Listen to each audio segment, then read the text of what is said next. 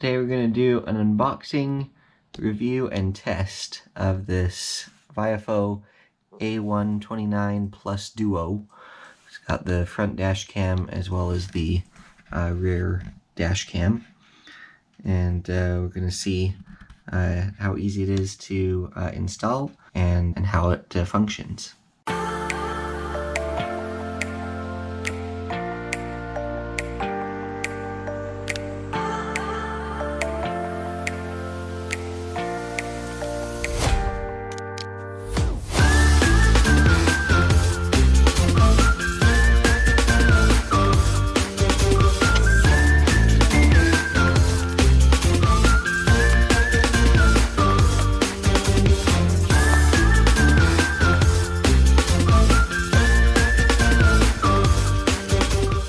Okay, so here's all that came in the box, all unpacked. Let's just run through it really fast.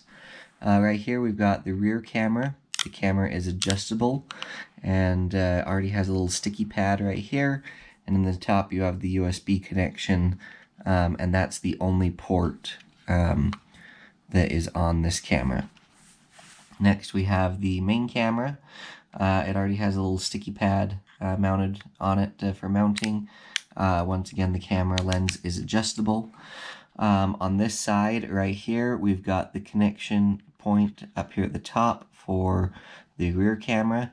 We have the AV port, and then we've got the USB power port right there. Back here, we've got the screen and the buttons to control it.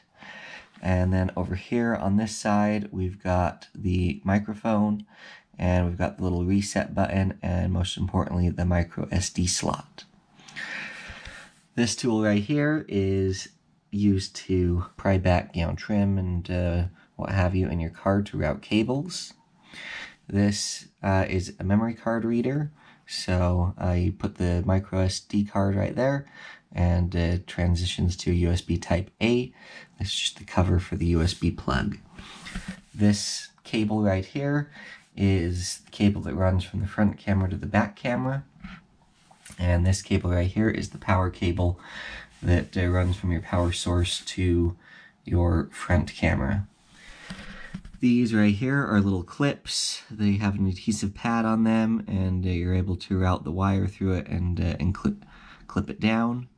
I think those are going to come in handy in my installation. Here is a cigarette style 12-volt plug, and transitions to two USB Type A connections on the back side.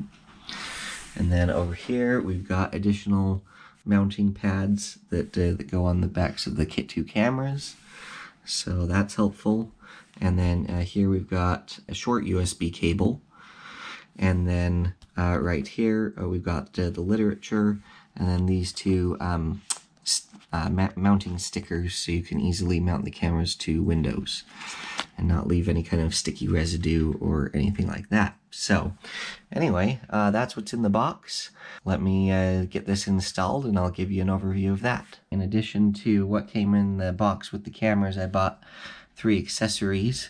I bought a 256 gig micro SD card that does not come with the camera, and then I also bought 2 polarizing filters for the camera lenses. These are extremely easy to install. You just bring them over and they literally snap on to the camera lens, just like that. So, pretty easy. Installation was fairly easy. As you can see, the wires just go right up behind this trim right here. They come across.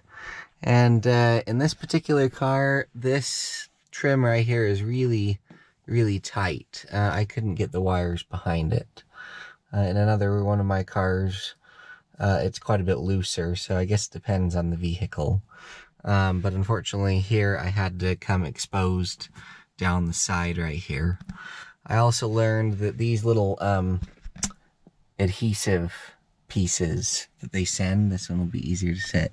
See these little adhesive clips, leave a lot to be desired. I don't know exactly what kind of stuff they use. Maybe it's special adhesive that doesn't leave stickum behind. I went through all of them just trying to do a few of these things and they wouldn't stick very good.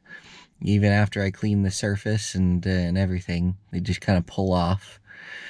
So anyway, I eventually got it, but they do leave a lot to be desired. So anyway, that is one negative fact that I discovered about this.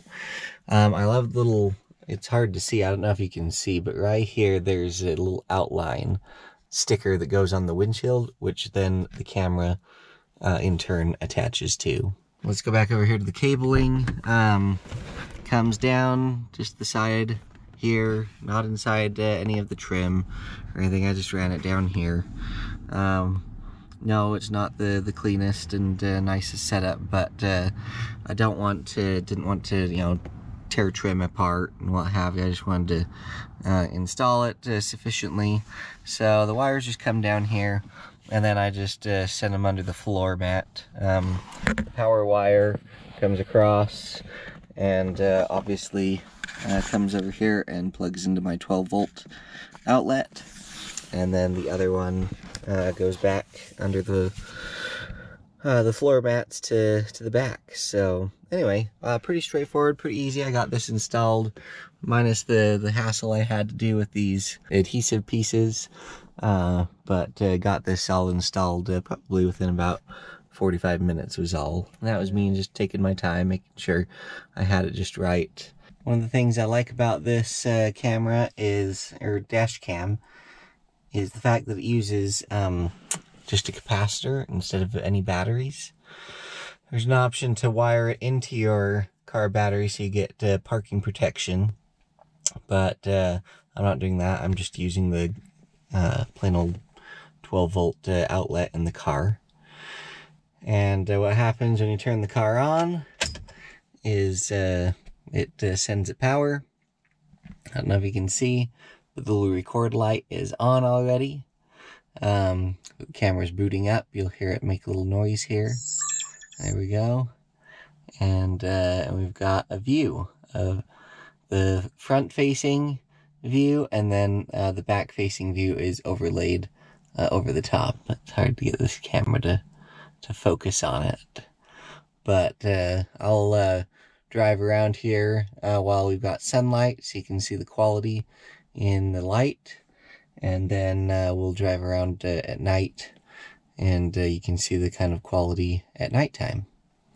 Let me show you the back camera. The back camera, which is right here, if you can see it, the light, a little challenging to mount due to the little defrosters in the window, but still doable. Show you on the inside here. Camera on the inside. Now the trick, if you have a hatchback like this, is to make sure you leave enough excess wire that you're able to, you know, open the hatch, and then you can see that when it closes, close a little bit, you know, it just kind of recesses up in there. So anyway, not too bad. Certainly out of the way.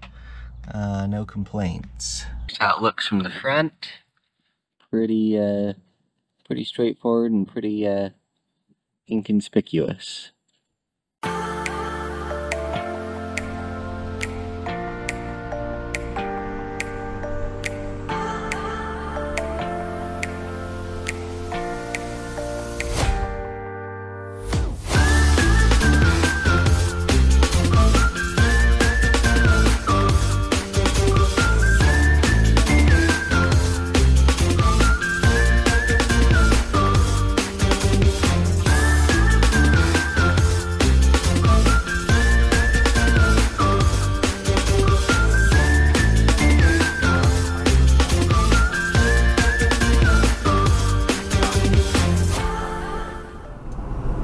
How the microphone on the dash cam sounds with me talking while driving.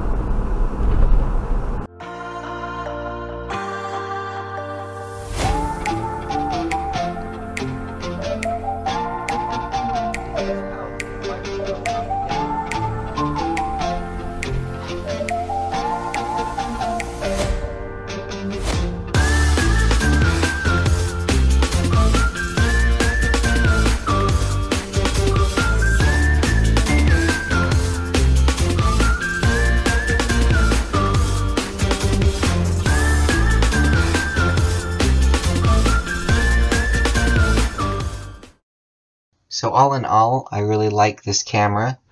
It was easy to install, has really good feature set, and I really like the image quality that it records in both daylight and nighttime.